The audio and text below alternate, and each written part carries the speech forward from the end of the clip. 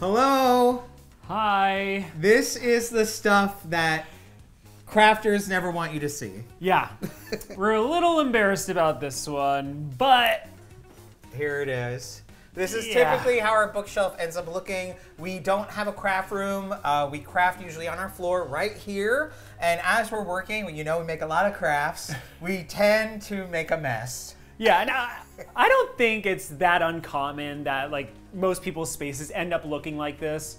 But today we're gonna tackle this issue and try to make it more convenient for us to find certain craft supplies and make it more visually pleasing. Yes, so we're gonna show you 10 hacks to spring clean your craft supplies. Let's get started. So we're gonna start by taking everything off the bookshelf, grouping like things together, and also figuring out which craft supplies we wanna donate. Here we go. Oh. Bracelets. Did you ever do this as a kid? Nope. I did.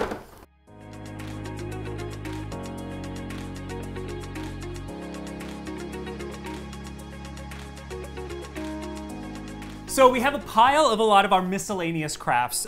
We are going to now go through them and donate them. A lot of times we have a hard time letting go of things, but we started donating to schools, senior centers, hospitals, and they are so appreciated to have these materials. And it's nice that these can have a second life. We hold on to everything, but it's time to declutter a little bit. I need these brushes. No, you don't. No, you don't. I need them. No. And we use these color pencils a lot, so we're gonna get rid of some of the multiples, but we're gonna keep a lot of them. We're just going to group them in a different way. Yeah, I have a trick. If it's not sharpened, let's donate it. I'll be back. I'm going to the senior center. So this is something that we like to do, and we actually do it seasonally or for special holidays, is we change out our backing of our bookshelf with different fabric, depending on the season or the holiday. Yeah, this is a bookshelf that the actual back comes off, so it's really easy to do. We just wrap the fabric and then staple it back right onto the shelf. Yes, so today we're actually creating a fake bookshelf backing, and we're gonna put this up right in a shelf here to hide any kind of miscellaneous craft supplies that we don't use a lot or things that we don't want people to see. We cut a piece of foam board to size of our shelf, and now we are going to wrap it in the same fabric that we have the bookshelf backed in. Yep, and we're not doing anything fancy here. We're just gonna tape the fabric to the back. If you don't have a bookshelf where the back comes off, you could actually make backings for each shelf so you could have the same look. So this is a handful of stuff that we only use seasonally or stuff that we don't use that often. We're just gonna throw it up there and cover it up.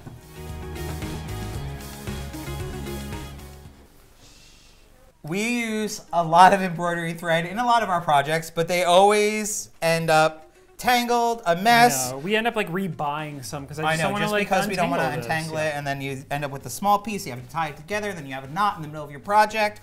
So today we're going to be wrapping our embroidery thread around clothespins to hopefully keep it nice and organized and clean.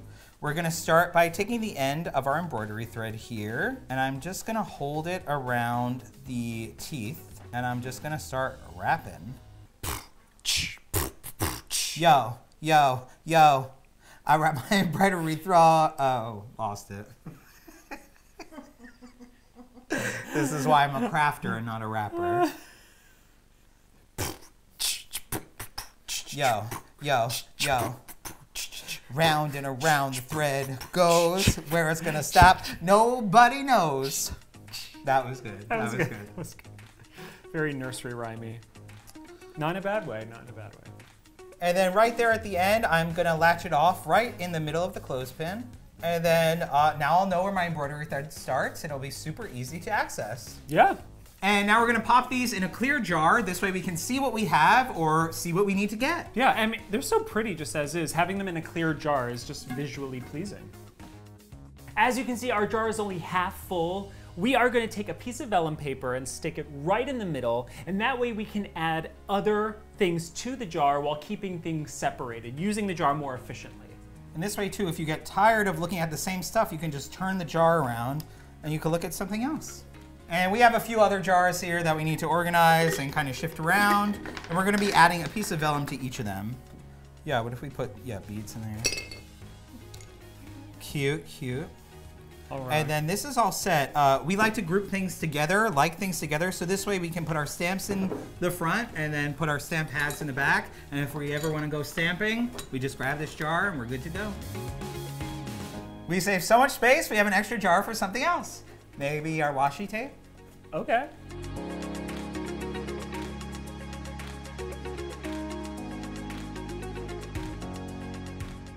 Storing things in a box is always a great idea, but after a while, things start to get really hard to find things, and you end up throwing everything in, and it just becomes really unorganized.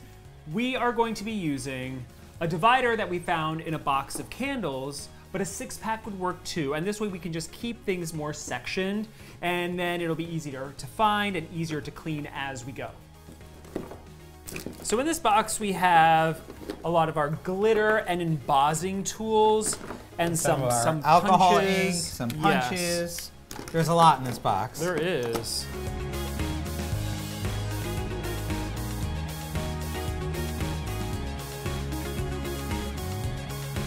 All right, a fun little hack too that we like to use is a tension rod. We get them cheap at our dollar store. We have a few here in Queens.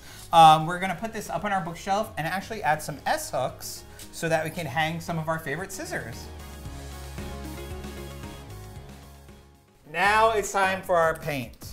My gosh. We have so much paint. So much paint. That it's a pain in our butt. That's good. Thank you. So one little hack that we have for this is to turn your paint bottles upside down, and we're actually gonna store them so that we can easily access our paint colors. Yeah, and the great thing about having these in bins is when we're working on a project, we can actually just pull them right off the shelf and put them on the table. We're gonna go for it. We're gonna color coordinate these to make it look pretty.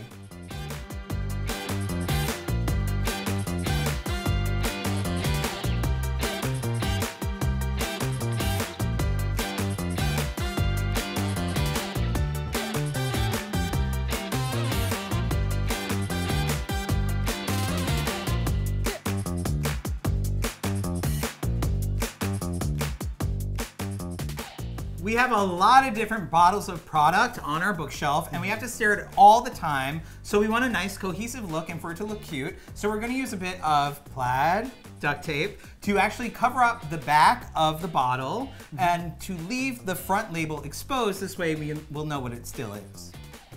We're going to display these with the back facing out, and when we need to know what we're looking for, we can just turn it around and check. We already organized all our paint by color, and we're gonna gather up our colored pencils and put them in groups of color. This way it's more visually appealing and they're easy to access. We sorted through our craft supplies and we gathered like items. We're gonna put them into boxes. This will keep everything together and to make things less cluttered on the bookshelf.